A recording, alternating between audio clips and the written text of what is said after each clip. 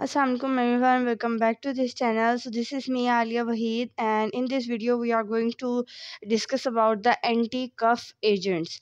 So in the previous lecture we have discussed about the cough. We have discussed that what are the diseases in which you can observe cough as a symptom, and we have also discussed some drugs which are anti-cough agents.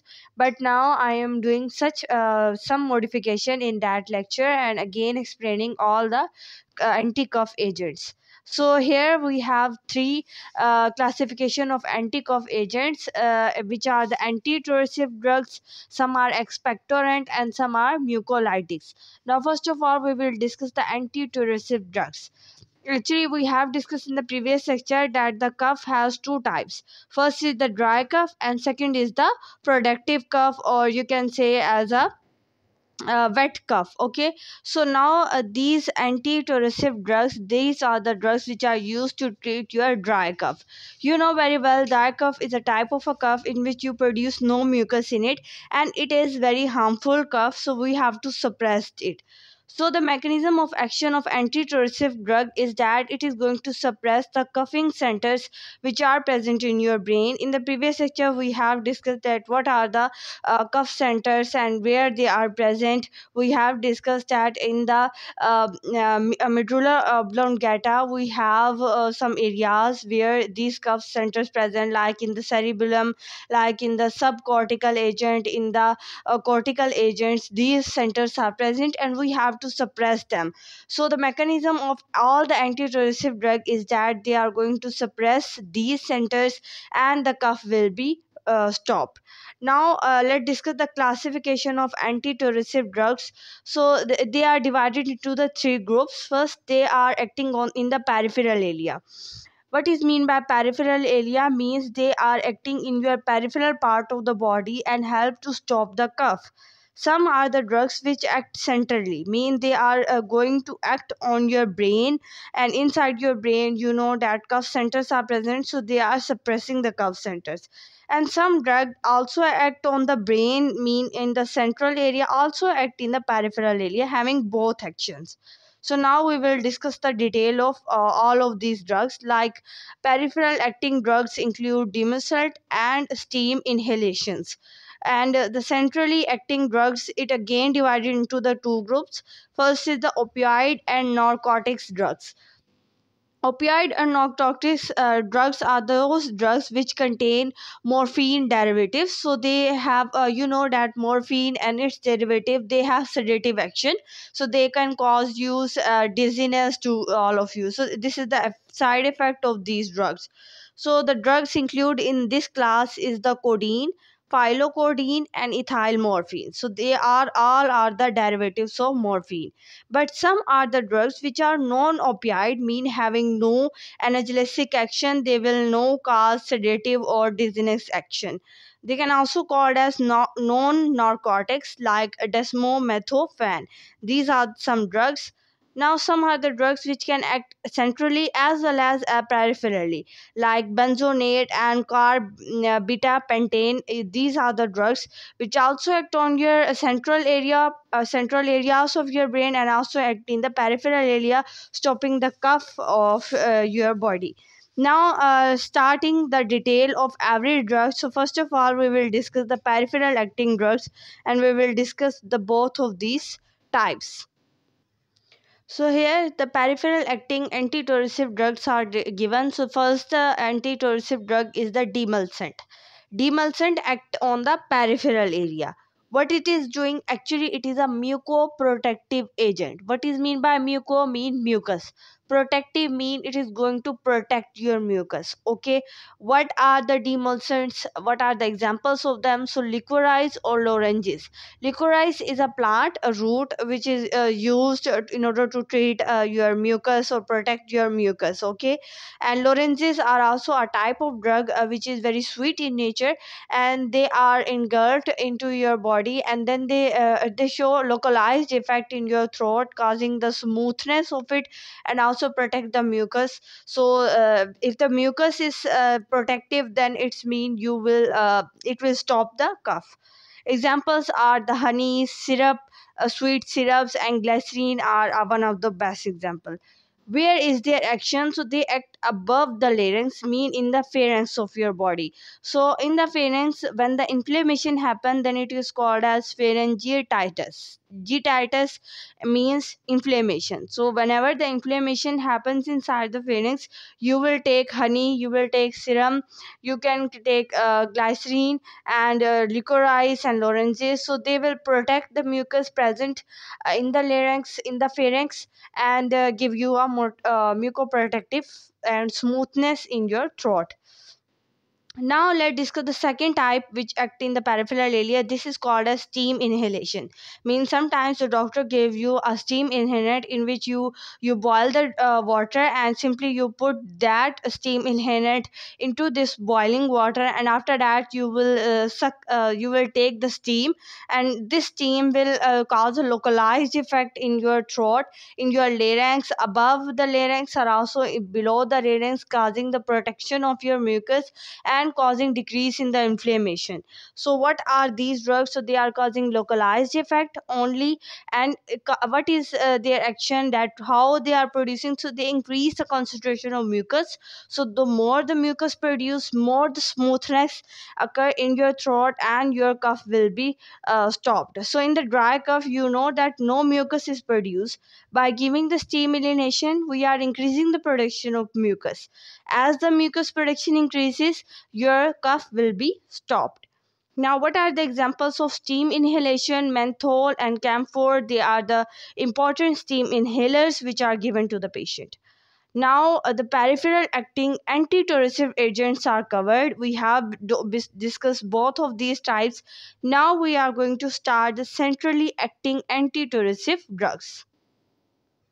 So the first class which is included in that centrally acting antitussive drugs is the opioid drugs, or can called as narcotics agents. So the first example of opioid drugs is the codeine. Codeine is a morphine derivative. So morphine is going to be derived, some groups attached with it, and the codeine will form. What is the action of codeine? Actually, it is going to suppress the cough centers which is present in your brain. So it is acting centrally on your brain.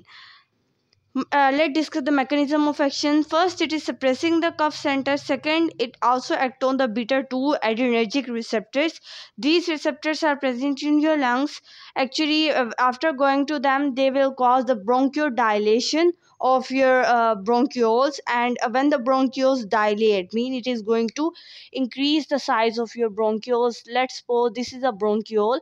First, it has very small diameter. Okay, now when this drug goes, like this is the beta 2 receptor present on it, when the drugs bind with it, it increase the size of bronchiole, like I am drawing here.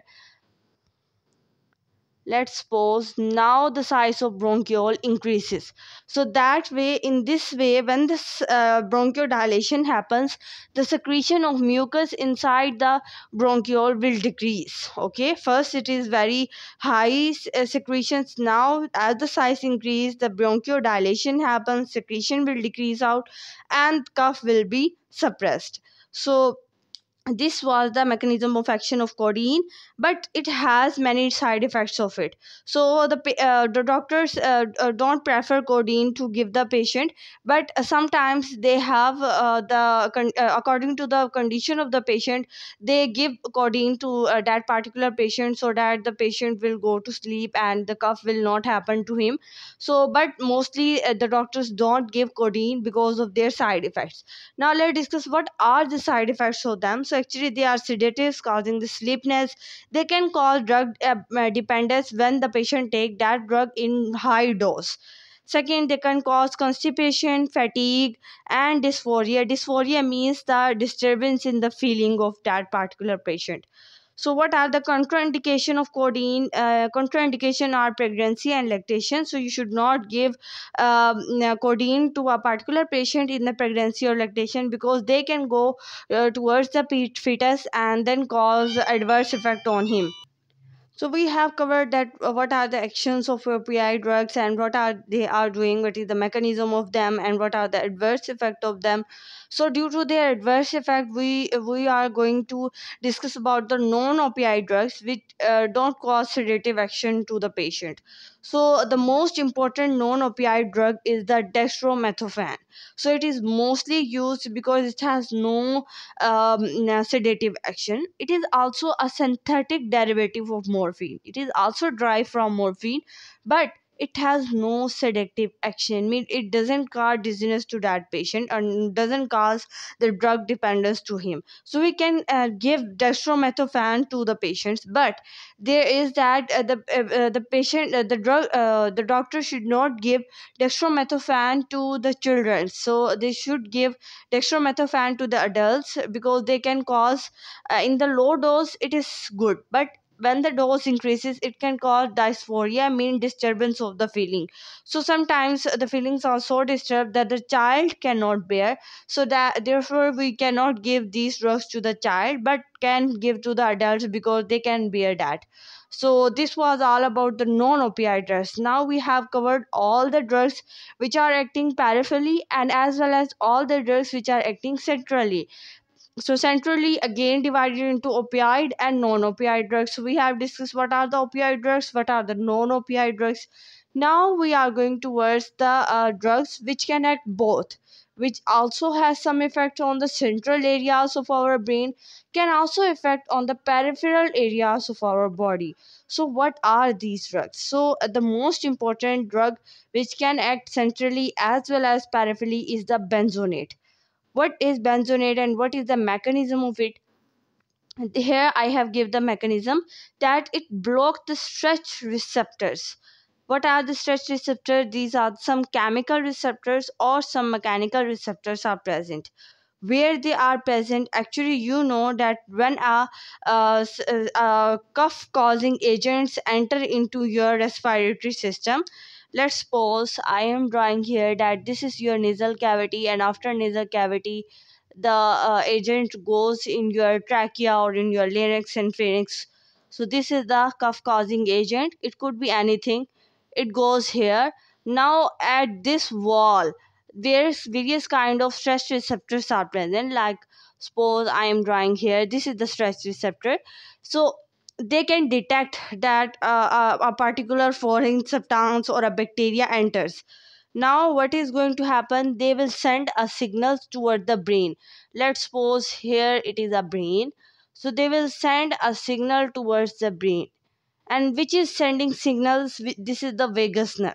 Okay, so vagus is the cranial nerve number 10. So it will send signals to your brain, and inside your brain cuff centers are present. So actually it is sending signals to the cuff centers, and when the centers signals goes to cuff center, then the cuff center activates and they will cause cuffing.